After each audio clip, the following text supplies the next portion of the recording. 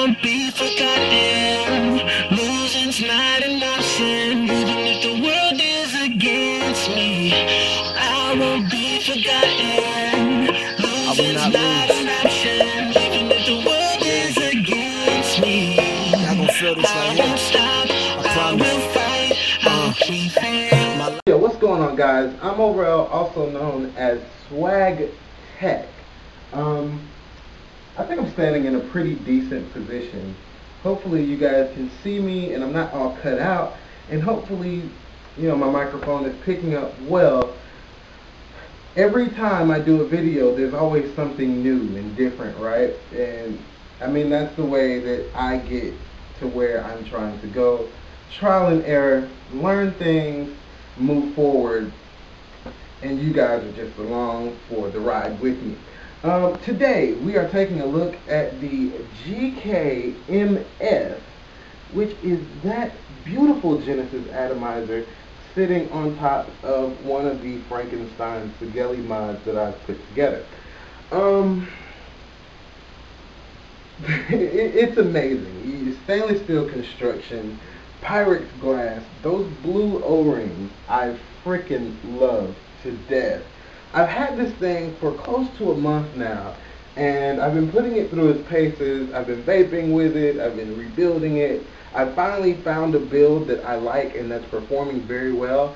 And so when we do the close-up, I'm actually going to clean it, and I ain't going to rebuild it. I'm sorry. So if you're looking for me to do like a cool rebuild on this, wait it out. I'm still experimenting. I wish I had another one, because when it's working well, you really don't want to touch it, because it works amazingly well. It's not that it's hard to get it to work well, it's just that you don't want to lose that feeling.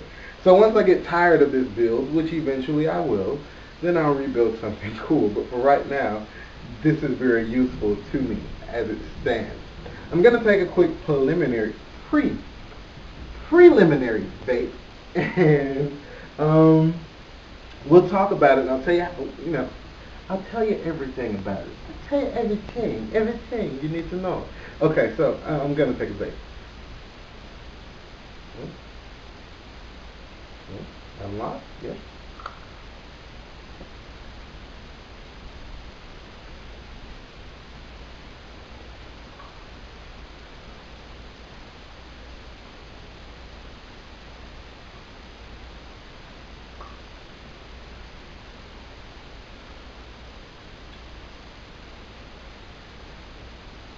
All right. Whew, yeah.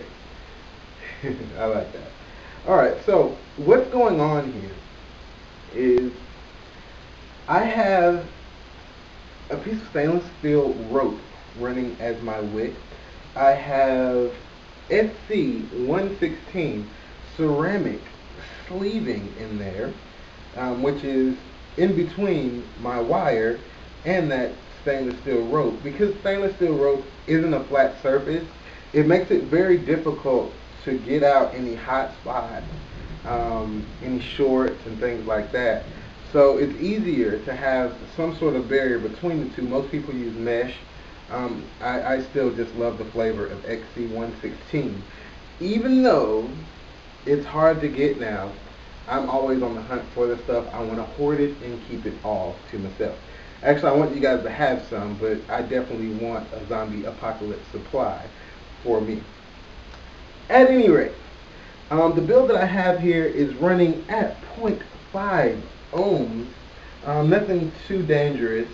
I'm running that with a Panasonic CGH 18650 CGR.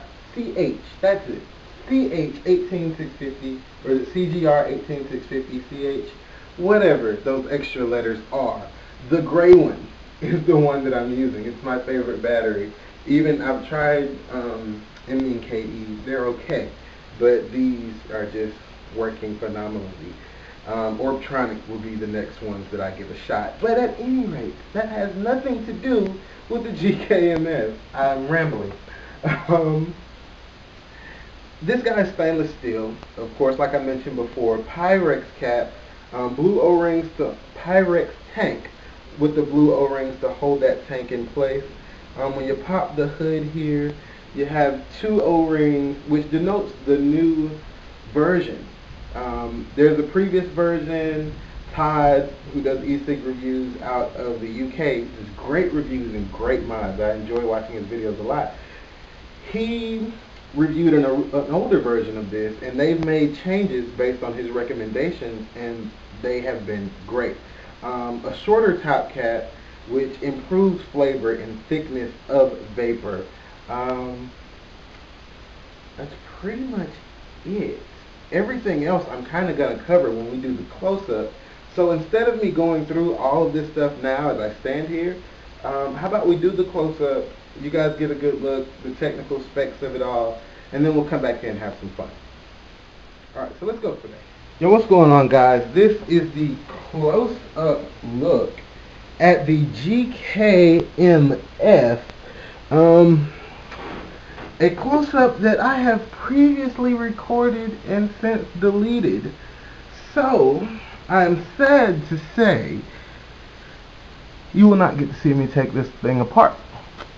Good news is, you ain't missing much. If you've seen a rebuildable taken apart before, or a Genesis taken apart before, then you ain't missing nothing. Pretty simple stuff here underneath the hood, which is really what we're going to talk about, as well as discuss some of the particulars about the Jenny itself. So, what we're dealing with here is full stainless steel construction with a Pyrex tank. There are a total of 4 O-rings, 2 O-rings to hold on the cap, keep it nice and snug, and of course 2 O-rings to hold on your tank, one at the top and then one at the bottom. You have a total of 4 wick holes. Each wick hole is 3.4 millimeters. So as I'm talking, how about I get to pointing? So you have a wick hole here, there's another one here, along with a negative terminal and your positive center pin. So there will be 2 coils if you want, or 1 coil on a U-wick, or no coils at all, because they do have plugs and screws. You have your main wick hole here, which is not threaded, does not have a screw to go in there and plug that up. So when you're using a single coil, you are going to have to use this wick hole. I don't know why you would want to use a different one, because they're all exactly the same, and they're all the exact same distance from the center pin. Brilliant as fuck, right? Exactly. On the other side here you have, and I'm rotating, there we go. Other side you have another 2 wick holes, your primary one, and there's another one, so that's a total of 4 wicking holes. There is another negative connection here, as well as, of course, your centralized center positive pin, so you can do pretty much whatever the hell you want. Yes, you too can be Bam Margera and do whatever the fuck you want to do. You have a fill hole here, and it works just as well as any other fill hole would. Nothing really special about that. When you order this guy, everything uses Allen keys, and he does include the 2 that you will need for free. So he doesn't charge anything extra for them. It comes with them, and of course if you have an Allen key set, then you're good to go there as well. So it's not necessarily proprietary. At first I was thinking to myself, wow, that kind of sucks because I have to travel with Allen keys, but really I don't. With my multi-tool, the flathead, fits there just fine, and for the smaller one, I have a smaller one that fits just fine, and they work well without any stripping. Like I said, solid stainless steel. If we move the tank itself aside, or actually we'll just lay it to the side here and deal with the top cap specifically. The top cap, I mean, it earns its own little section here because it really makes the atomizer or makes the Jenny. A good top cap could be the difference between a quality vape and, you know, a humdrum vape that you just make good. And when we're dealing with things like mass produced, when we're dealing with mass produced products like the RSST or the AGA or the, I forgot what it's called. It's by UD. It's the one with the dripping atomizer and the Genesis all in one. I don't have one, so I forgot the name of it. When you're dealing with those, a lot of the times what you'll find is, oh God, I can't get the top cap off here. Sorry, Yano, just put that in my mouth there. But you'll find that they're very thin. There's a hell of a lot of space there, and it changes things. If you look at the difference, this is an AGA top cap, and this is the top cap for the Gkmf. Now the Gkmf is a 20 millimeter unit, so of course there's a 2 millimeter size difference as far as how big the actual atomizer is, but even then, look at the thickness of that cap. Look at how much space there is. With that reduced chamber, it's going to give you better flavor, it's going to give you thicker vapor, and it's going to give you warmer vapor. So even with a larger air hole, your vape stays pretty warm. As far as the precision of the unit itself, when you put this together, you put the top cap on, I don't know if you guys can see that. I mean, I have the light on and hopefully it's getting in there. But the, here, let's see. Suck that out. The center post is right there. So you're not going to be able to make anything where the wick is higher than the center post, and you shouldn't have been doing that anyway. If it is taller than the center post, one of two things will happen. You may short out, or you're going to push your wick down in there, push your coil down, and it's going to change the shape of your coils. So be mindful of that when you're building. That's really not going to be a problem because the center pin has thumb screws, which is great. And those thumb screws will actually adjust themselves up and down to the length of your coil. So you're able to just build beautiful freaking coils on this thing. And I've built great coils. And the reason why I'm just now getting around to this review after having this for so long is because I finally built a decent coil with the stainless steel cable, which was my goal before I did the review. I wanted to get a little bit of knowledge on the thing first. Okay, guys? So, as far as under the hood goes, that's really it. You have a 3 milliliter capacity.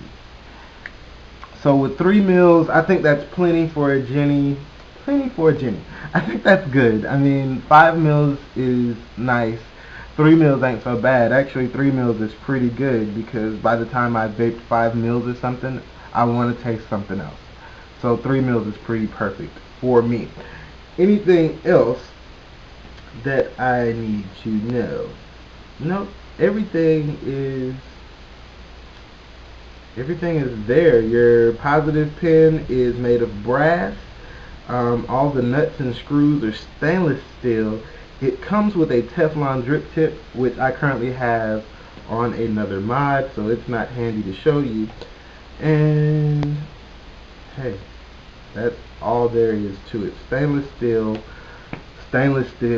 Pyrex, brass, more stainless steel, and damn it, it looks fucking sexy. So that's the close-up of the Gkmf. Again, this is a Frankenstein Segeli mod that I put together. It's been modded to all hell.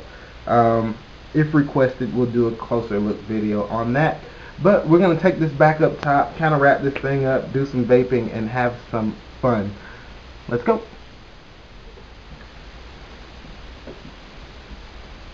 Alright guys, so we've gotten through the close-up, and you got to see it in all of its glory. Got a little information on the technical specs of it all, And now really the only thing there is left to do is vape it and enjoy it. For roughly 130 bucks, and this is a rough estimate. I don't remember exactly how much I paid for it. I did also get an extra Pyrex tank, and also their shipping from Poland, and PayPal fees. So roughly $130, we'll say. You get something that could arguably be worth 175. And the reason why I say that is just looking at the current state of the market and what a lot of modders are charging for their high-end atomizers. Um, when you're looking at retail, what is it? The K Fund. It retails for 175 bucks if I'm not mistaken, and um, it's a great rebuildable. I've had the chance to use one finally, and it's a good purchase, and eventually I will save enough money to do so. But at the time, it's not on my list. I am enjoying this. I'm gonna do some funky builds with this in the future. We're gonna have fun, try out quad coiling, try out UWICs, try out different wicking material. It's gonna be great. We'll enjoy it. But for now, the only other thing left to say is if you are a member of Vaporwall, I really suggest that you get on the list for one of these if you're not on the list. It takes about a month and a half for your name to come up, but once it comes up, it's pretty fast. He sends you an email, you send in the payment, he sends you your Genie, and you're good to go.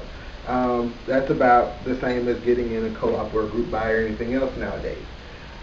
So I fully recommend it. I suck at doing a scale of 1 to 10 because I don't sit down and rate it on this level and that level and this level.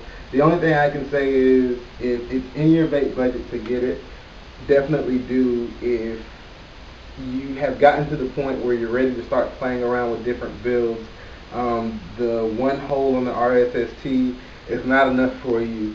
You've modded it, now you have two holes, it's still not enough for you.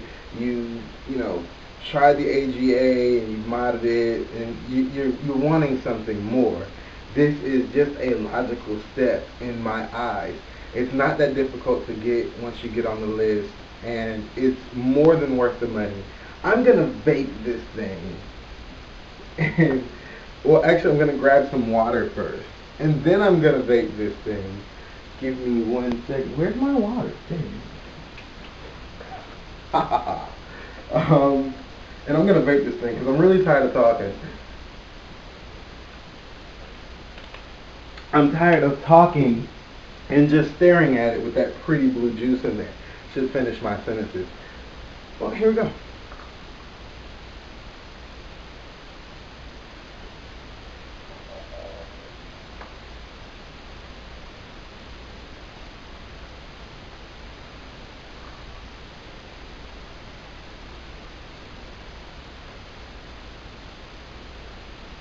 Now I do have a fan on, and I don't really think the fan is doing much by way of harm to my vapor production, but for science, we will remove the fan from the equation.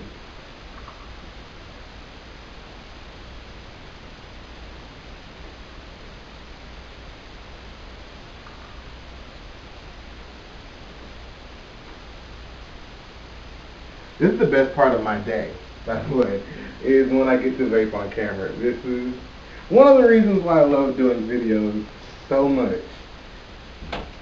For science.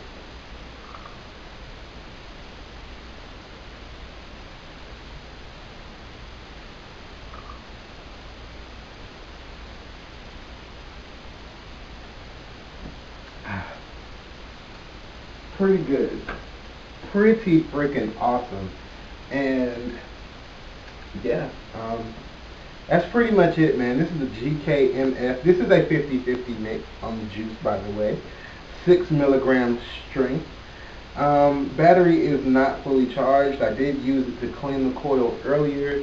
So we're looking at about 3.8 volts, maybe to 3.9. Doesn't feel quite like a full 4.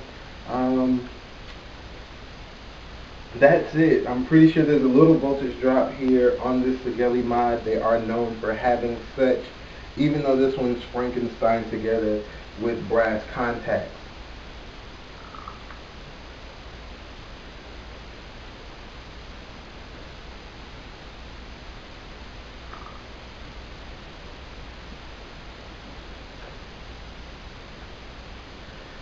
Oh man, I'm loving it. I wish we can convert.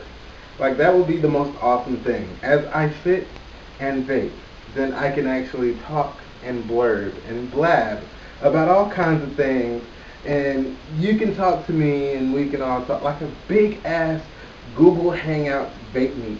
I wonder how many different cameras we can get going in a Google Hangout.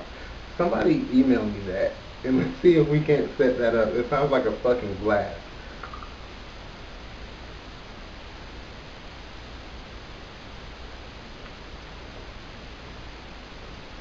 Okay, I digress. I'm Orel, also known as Swag Tech. This has been the Gkmf. I have been bouncing from side to side of this frame. I'm pretty sure you're tired of seeing me move. I enjoy doing this, guys. I don't want to do anything else but vape. Vape and enjoy life and enjoy music and have fun. So hopefully we can make that happen. Hey, you guys have a good one. Keep vaping. Safe clouds and all that. Until next time, and hopefully it won't be as long. I'm pretty sure it won't because I'm starting to get all the little pieces that I need to put them together so I can do this whenever I want. You guys have a good one. I'll see you around.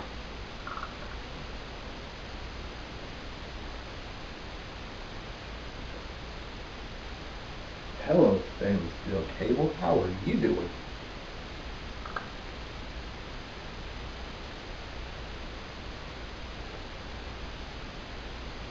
Every time I think I'm going to stop a video and I have something like this in my hands, I never want to stop because that means that I have to stop vaping. Fuck it.